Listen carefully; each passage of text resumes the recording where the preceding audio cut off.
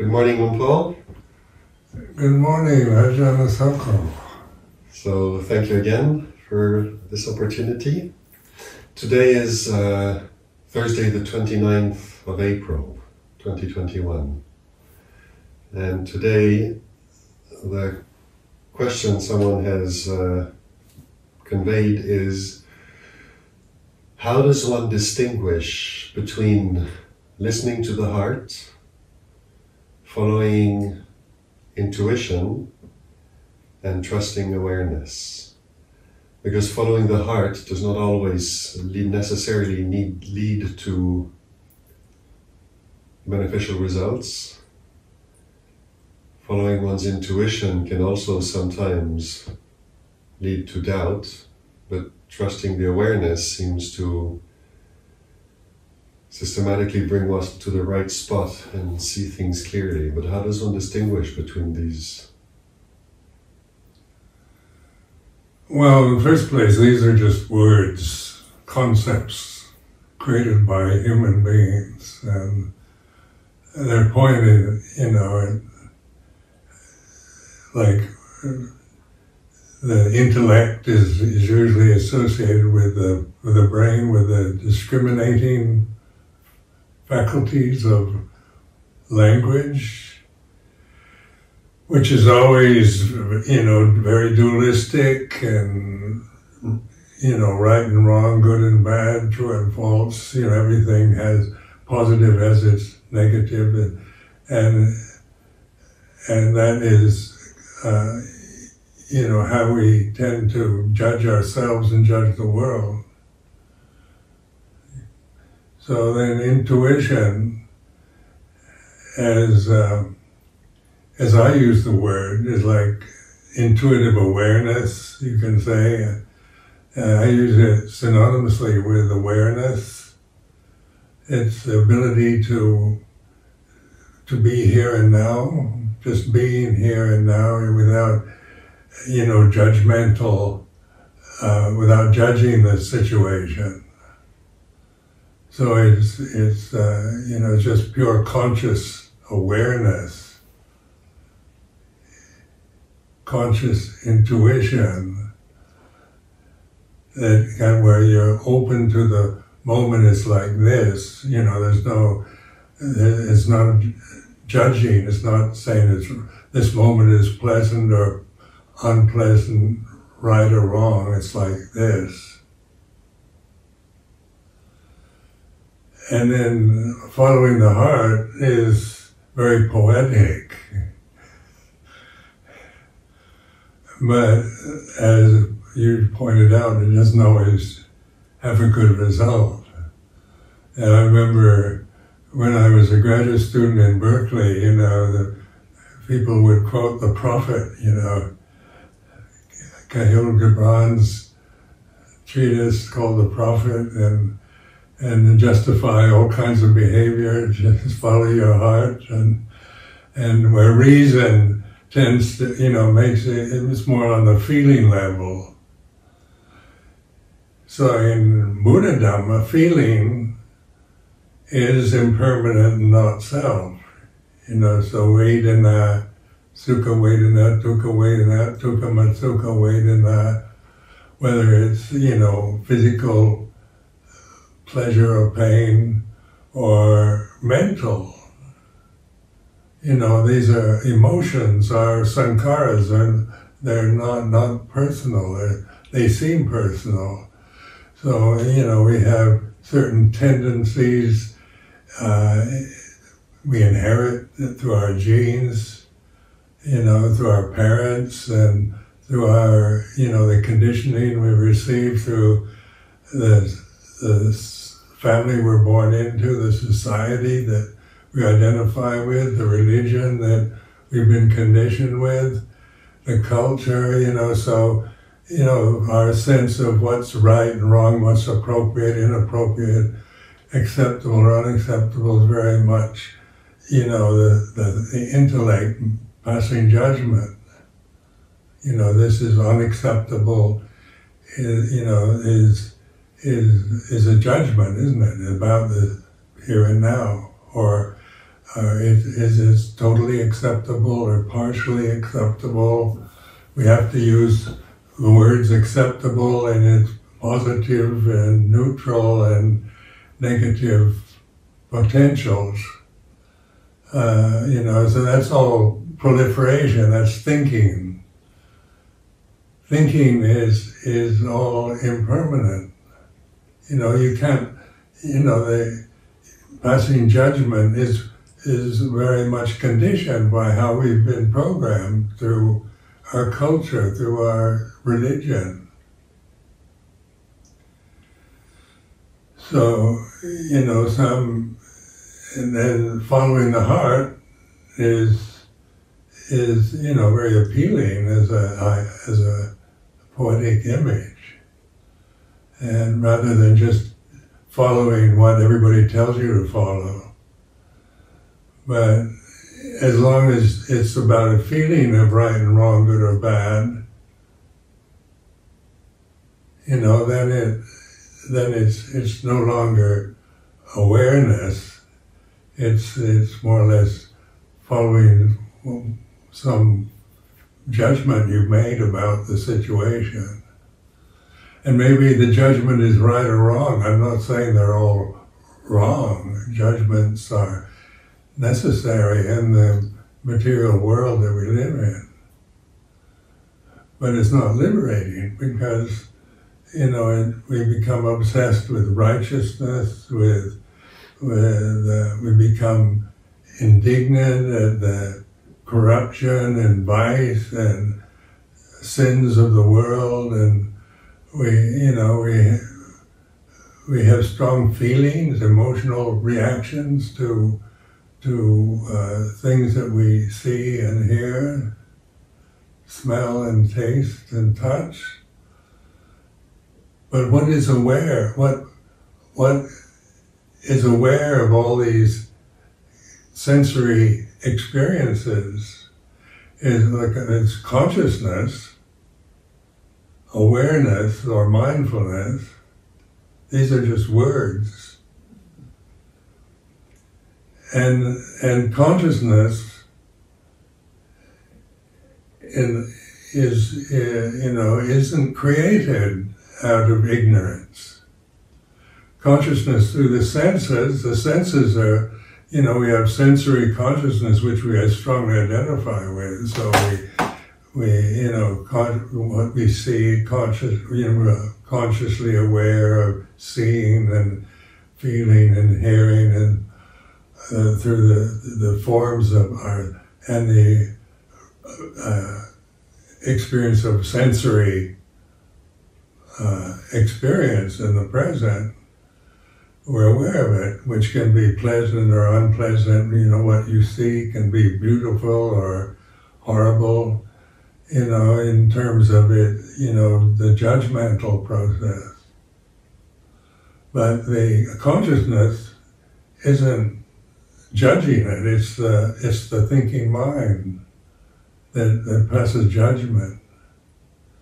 Because whether it's beautiful or ugly, they're, all sankharas, good and bad, right and wrong, all these terminologies of dualistic terminologies are, all of them, the best and the worst are all conditions, all phenomena. So, that what is aware of that? Can one phenomena be aware of another? Can one condition be aware of another condition? Can one sankhara be, form a judgment about another sankhara? So, do sankharas, are they really, this feeling of vedana or emotion that strongly have a sense of personal identity, seem very personal and private. A lot of our emotions, we don't want anyone to recognize. So we learn how to be socially acceptable by not just following our emotions, no matter what we're feeling in a particular social situation. And, we're trained from childhood when, not to follow our emotions, but to, be positive and suppress the negative ones. But that's all conditioning. So but what is it that recognizes the conditioning is sati, sampajanya, satipanya, or mindfulness and wisdom. And this kind of wisdom isn't about right and wrong anymore. It's about the way things really are. So, and the Buddha, in his teaching, made that very clear. All conditions are impermanent, and then all Dhamma is not self. Sape sankhara anicca, sape dhamma anatta. Well,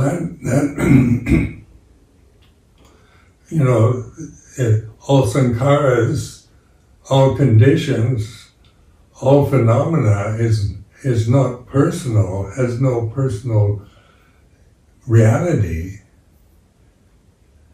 It's very impersonal, it's transient.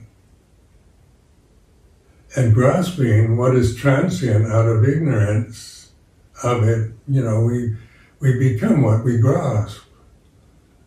So, that's the cause of suffering, grasping desires. And so desire is a sankhara, is a phenomenon that can be witnessed, can be observed, not judged. Is desire good? It can be good desire for the welfare of all sentient beings, or desire to destroy the whole world, evil desire or good desire. But in terms of bhavana or meditation, we're looking at desire not in terms of right and wrong, but in terms of anicca, impermanence, dukkha, unsatisfactory, and anatta, not self. So awareness, all the senses are in consciousness. So all the 7 billion inhabitants of planet Earth at this time, and all creation, including the planet Earth, the sun and moon, stars, the universe, everything from the vast macrocosmic perception to the microcosms of just atoms and neutrons and things like that. Whether it's macro or micro, it's all phenomena arising and ceasing. So, the macrocosm can't,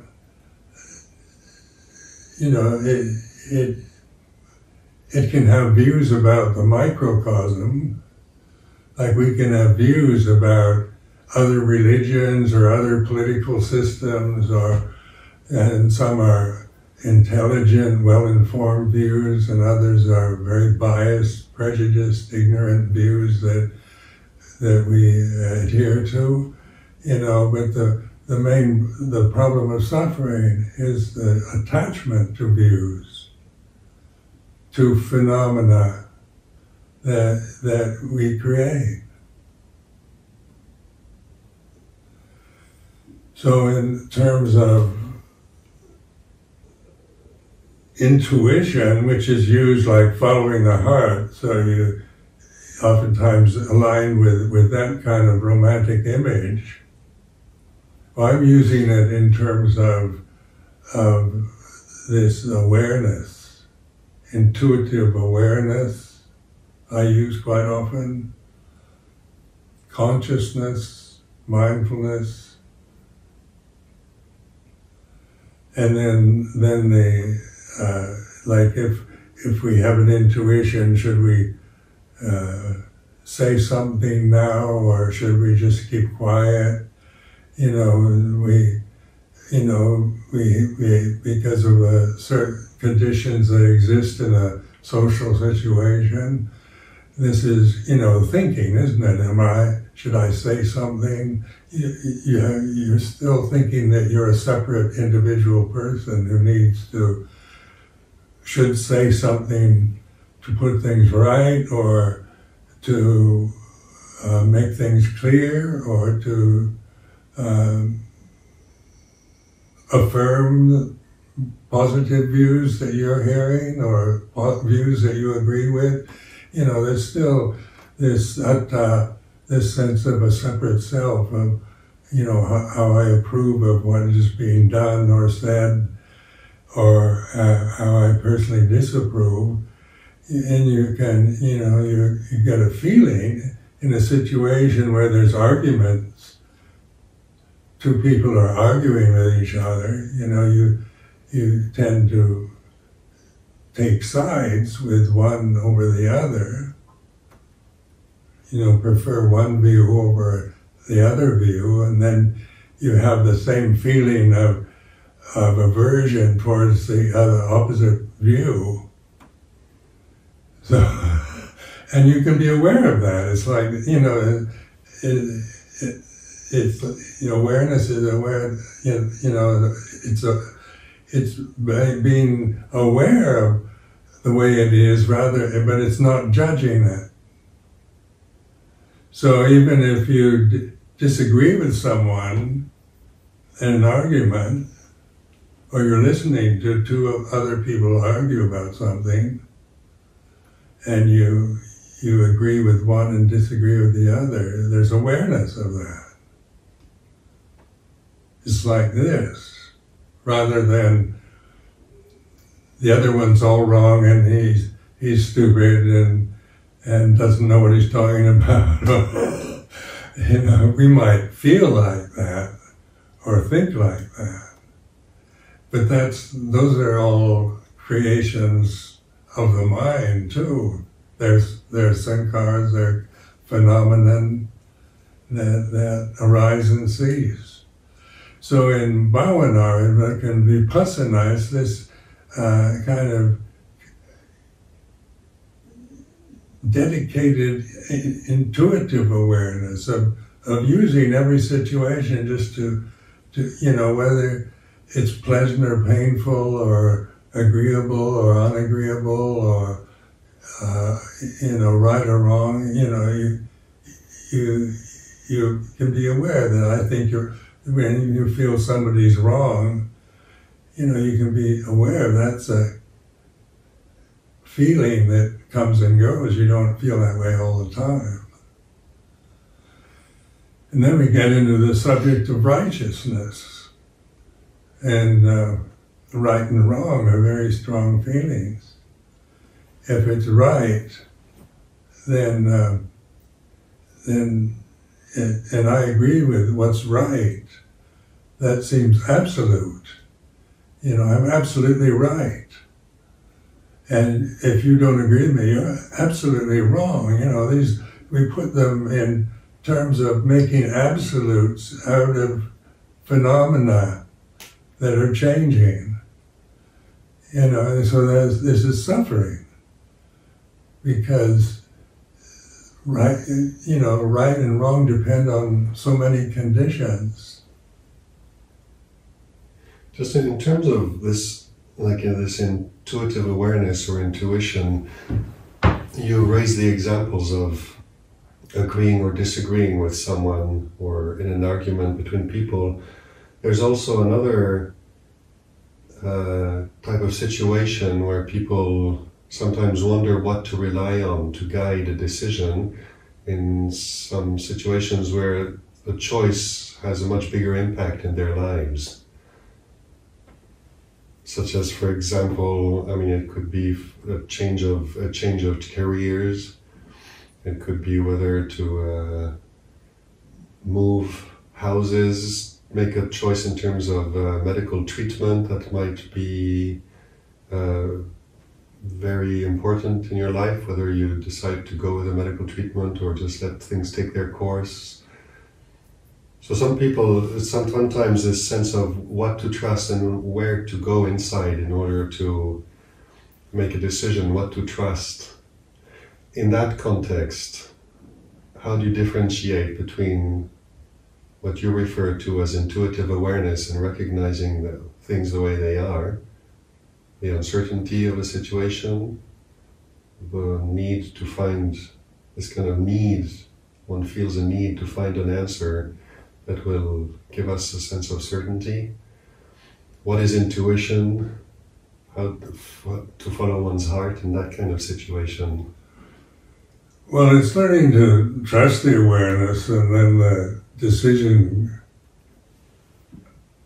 comes from wisdom rather than from conditioning.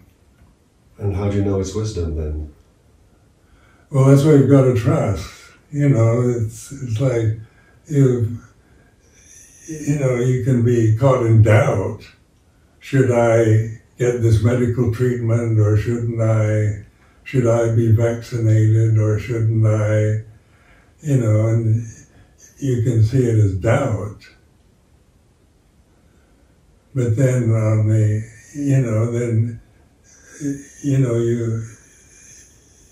if you just open to doubt and not just try to arbitrarily make a decision one way or the other, oftentimes the answer becomes quite obvious what to do.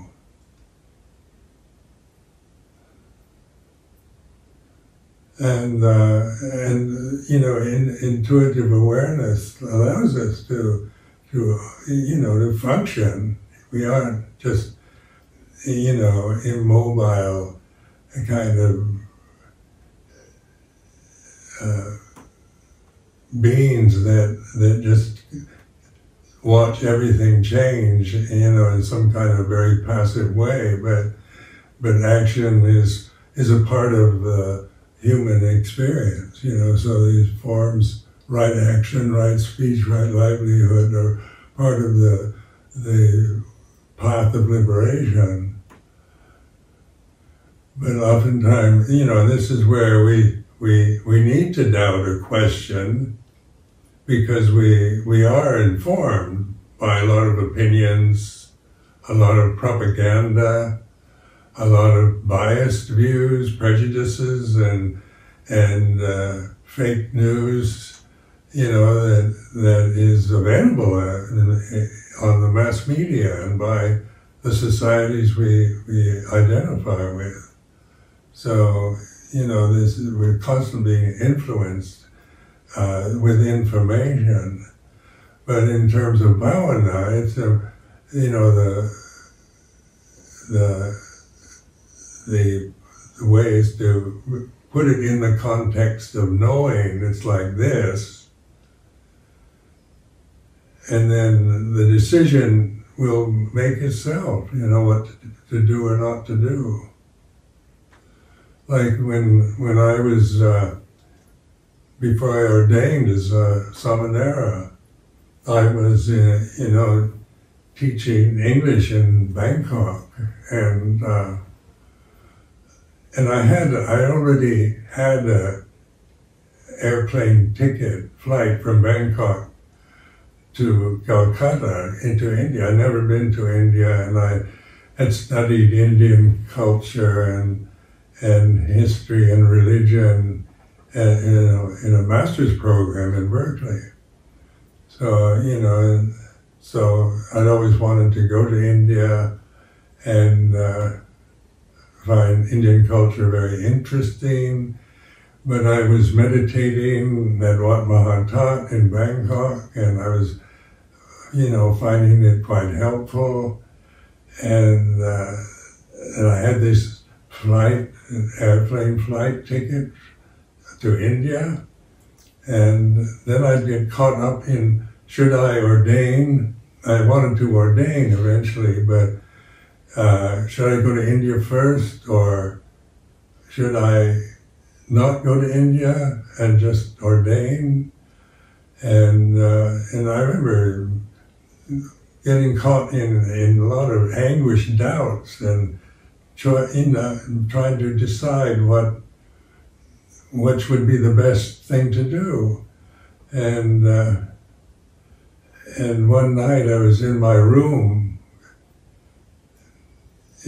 by myself, and I started feeling just this incredible desperation of having to make a choice. And an inner voice came out inside me and said, "Shut up and ordain." Now that wasn't like a personal choice in terms of right and wrong, good or bad. It just came from, wisdom. And that's what I did.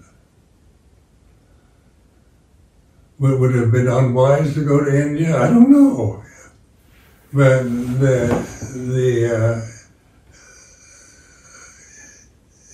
I might have been distracted there. Who knows what would happen where I would have ended up. But in terms of insight, in terms of what to do, I trusted that, because it wasn't just an intellectual should I or shouldn't I. It was quite rude, told me to shut up and just do it, rather than spend my time trying to figure out whether I should or shouldn't. So I've never regretted that. That was an intuitive insight. It came from the empty mind, not from the personal sense of right and wrong or intellectual proliferation. Did you recognize that as wisdom when it arose, or is this in hindsight that you recognized it was a wisdom manifesting? I don't remember. I remember that was the answer to the doubt. It just cut through the question. Yeah, it just cut through all this doubting, wondering what's right, what's wrong, what should I do? Should I go to India first? And I could always come back to Thailand. You go endlessly on and on about, different possibilities, or maybe ordaining in India or Burma, or, and the mind proliferates endlessly about other possibilities. But, something, that I can't claim as personal choice. But some people, I've heard several people ask this question in this kind of situation: what if you don't have one of those voices coming up and cutting through all the doubt? Where do you go as a refuge from the doubt, or how do you navigate all the questioning and the anxiety? Figure it out for yourself. If you're aware, like anxiety or doubt, it's this is the attachment to thought. So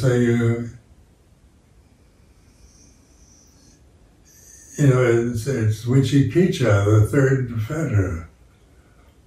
That, blind attachment to thought always creates, in the future is very, one's very anxious about the future.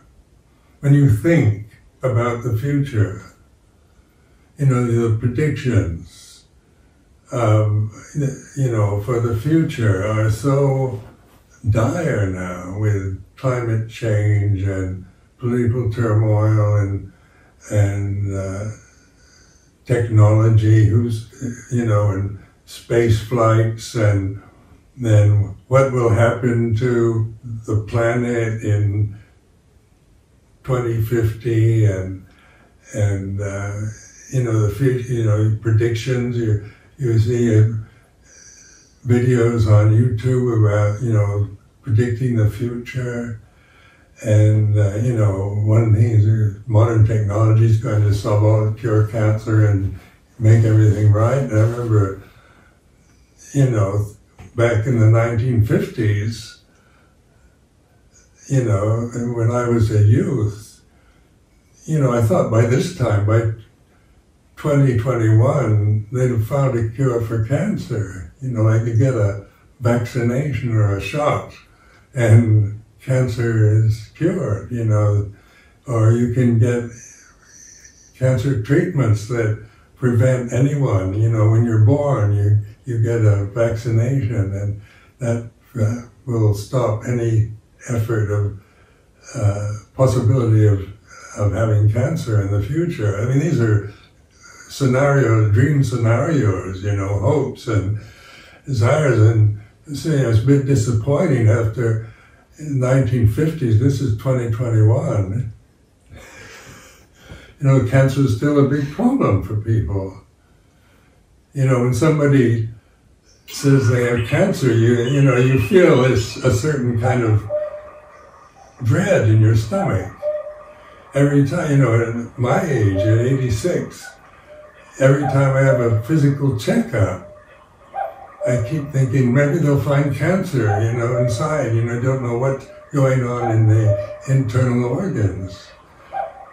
And they do this ultrasound at the hospital, where they have this machine where they apply it to the trunk of your body and your internal organs, and you keep expecting,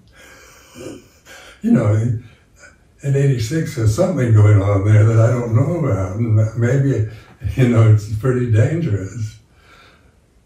But so far, they've never found anything. But when I think about it,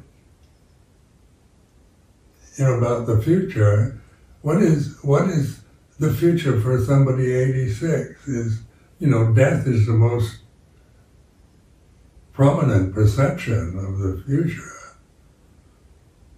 The physical death of this body. And then what happens when you die? People ask me, what when you die, what happens? And I don't know, because I haven't died yet in terms of physical death. But in terms of mindfulness, I'm aware not knowing is like this. And that leaves this wide open space to let things in, that where insight can operate in terms of action and speech.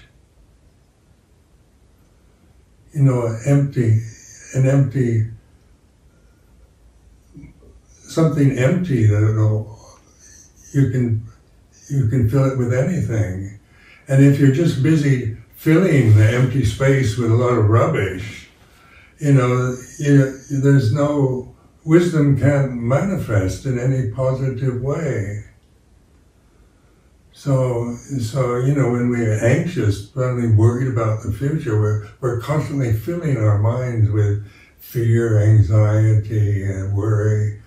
And these are like phantoms that haunt our lives, even when we're in very safe and pleasant circumstances. Why do people drink alcohol and take drugs? Why is there so much problem now in modern societies with drug addiction, alcoholism? Because, it changes the mental state. Because the ordinary mental state is just this busy mind nattering on, worrying about the future or resenting past experience, carrying grudges, wanting to seek revenge, self-pity, blaming others. And then the future, is future kind of utopian dream is that everything will be set right. But the past is a memory, you can't set the past right. It's, you see a memory as a condition that arises and ceases, and that's what it is. And all your imagination about the future are just images you're creating in the present. So in terms of wisdom, then in terms of right, samadhi, or right understanding, or perfect understanding, is this open reality of awareness in which right action, right speech, right livelihood can be recognized. And it's not a matter of just choices that one makes, on some kind of personal level. It just, it's like a gift, insight, something that you know for certain that gets beyond doubt. You mentioned earlier not knowing, and how the uncertainty of the future and recognizing that we don't know actually opens up the space. That's something that people generally find difficult to do. Yeah, because the desire is always to find an answer to every question, a solution to every problem, a name for every form. This is conditioning. Like nothing really exists unless we have a name for it. And, and then we, every problem needs a solution. And every question you want an answer. So, when people say, "How are you, Ajahn Sumedho?" I say, "Fine," that's an answer. But that's an habitual answer. I don't want to tell people exactly how I feel every moment. It's just a way of a kind of, rhetorical acknowledgement of existence. I remember one man I met years ago who was a very intellectually gifted person. Asked him how he is, and he started telling me in detail, and all I was wanting was just recognizing, I see you, you're here, and so forth. So fine is just fine, really. But unless the person is really curious, because you're having some medical problem, and I want to know how you are, that's a different thing. But the time and the place and the situation. And when I went to live in Borneo, in Malaysia, years ago, and people, they wouldn't ask me in Malay, they'd ask me, "Have I eaten yet?" And I kept wondering, why did they always ask me what I They invited me for a meal, because in the Western world, we don't say, "Have you eaten yet?" as a kind of rhetorical greeting. Or in Thailand, one time I was learning Thai, one of the monks said, "You're here." And then I said, "Well, of course I'm here."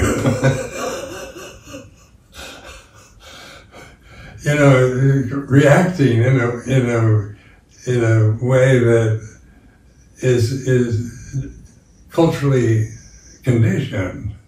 So much of language is it's all culturally conditioned.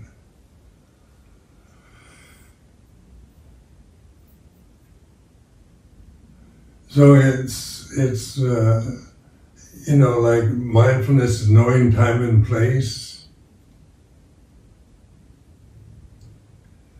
You know, when you don't know time and place, then you are, you know, a bull in a china shop, or, you know, you're saying things that are inappropriate at the time, and you've got to trust this, you know, this awareness of the situation is like this. And, you know, in a meeting, like here at Amaravati, they have a lot of meetings, you know, and then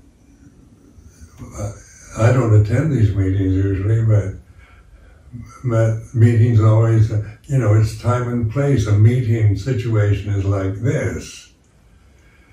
It's when it's senior monks meeting, it's like this, and when it's in a senior nuns, you know, then you can't, you know, it's different situation when you have junior nuns and anagarikas all meeting with senior nuns. It's like this, and so it's a way of receiving the situation in the present moment without judging it.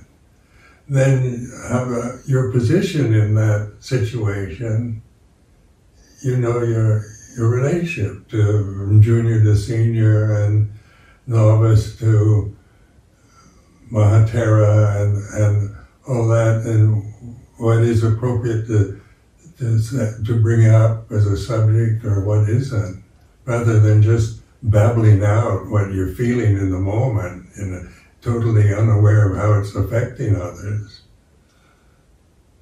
So, you know, intuition is, you know, you go to situations where you feel the vibrations are strange or evil. You know, I've been in places where I've just had this feeling that something terrible has happened in this place. And it's totally unrational, it's just a feeling.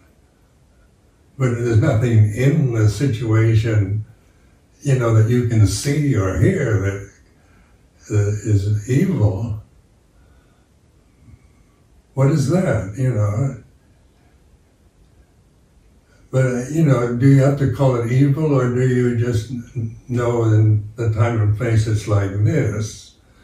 And, you know, whether you stay or go is you know, more spontaneous. It's spontaneity that one responds to particular situations rather than just reacts out of habit.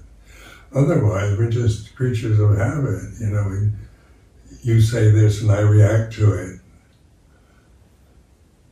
You criticize me and then I just react to it. Or I listen to it. It's like this. So, you know, then I can respond rather than just react to it. My reaction could be very, you know, violent or harmful, just reacting to somebody criticizing me. You know, in terms of conditioning and position and character tendencies. You know, so everybody's very much aware of political correctness now, which also has its flaws, doesn't it? It's hard to say anything directly without offending somebody. But, you know, this is carrying right speech to, you know, without intuitive awareness. Sometimes, you know, you just feel that there's nothing to say, or your criticisms wouldn't be appropriate at this time, even though they're valid. You know, so in relationship to other people, you've got to open to them in this open way, you know, not just react to them or come from some bias because you've heard other people's criticisms of this person. because that affects how we react to people, like gossip and criticizing others and so forth. If you aren't aware of how it affects you, you tend to react to it. So it's not spontaneity, it's just reactivity.